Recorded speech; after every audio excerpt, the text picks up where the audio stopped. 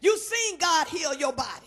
You've seen God feed you without a job. You've seen God get your bills paid. You've seen God make a way out of no way. But all you need is one piece of bad news. I ain't talking to nobody but myself today. All you need is for somebody to say the wrong thing. All you need is for one thing to go wrong, and we forget about the power of God. And so here this great prophet is, Maryland, who has slain 450 prophets of Baal, 450 idol worshipers, 450 idolaters, 450 prophets who have worshiped a weak and impotent and powerless God. Here is Elijah the Tishbite, who has been anointed from his mother's womb, who has been given a great assignment, and one chapter later, after such a great victory, he is ready to slit his wrists and die. Come on, don't look at me funny. Some of us have been in the same place. So I found out the greater your anointing, the more you have to fight depression. The greater your anointing, the more you have to fight against the onslaught of the adversary. Oh, if you ain't doing nothing, if you ain't kicking up no sand, devil ain't coming after you. But I double dog dare you to start being a threat to the kingdom of darkness. I double dog dare you, y'all ain't saying nothing, to start trying to live right. Start trying to live holy. Start trying to please God, and watch the enemy come after the juggler.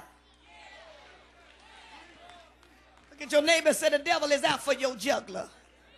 Elijah is just like us. He had forgotten about the power of God, because no doubt he felt like most of us when we are under attack, overwhelmed, overextended, overworked, underappreciated, and underappreciated. He had lost his spiritual vitality. Seemed like he was the only one trying to serve God. Come on, you know sometimes you feel like you're the only one trying to live holy. You feel like you're the only one trying to be honest. You feel like you're the only one trying to do your job right. Ain't but 5 of y'all gonna answer.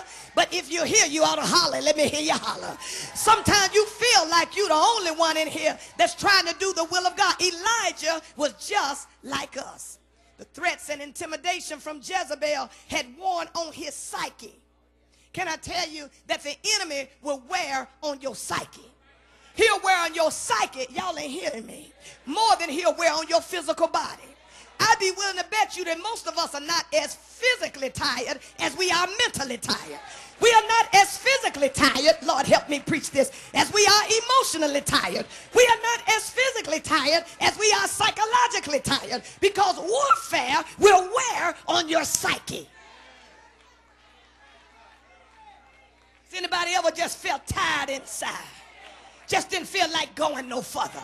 You got a smile on your face. Come on here, I came for you today. You got your makeup on, you dressed up, you booted and suited. You looking good as a government check. You smelling good. You sharper than Dick was when Hattie died. But on the inside, I wish I had somebody. You ought to just say, on my inside, I'm wore out on the inside. I'm tired on the inside. I'm tired of struggling, tired of going through, tired of being lied on, tired of being talked about, tired of being broke, tired of looking for a job, tired of my haters. I'm just, ain't nobody here. Warfare will wear on your psyche, because the battle is not as much physical as it is spiritual. Because the enemy wants you to do more than anything else on this first Sunday of the year is turn your back on God. He wants you to give up on God. He wants you to renounce God. He wants you to decide that it doesn't pay to serve God. But I'm on assignment this morning to tell you that the devil is a liar, and that you can make it, and that he didn't bring you this far to leave you, to embarrass you, nor to surprise you. If you're the only one left, you ought to look at somebody and say, if I have to be the only one left, I'm going to serve God with all I got. If I'm the only one left, I'm going to give God my best shot. I wish I had somebody in here. If I'm the only one left that's trying to be faithful, I'm going to do the best I can. If I'm the only one left, I cannot allow the warfare to wear on my psyche.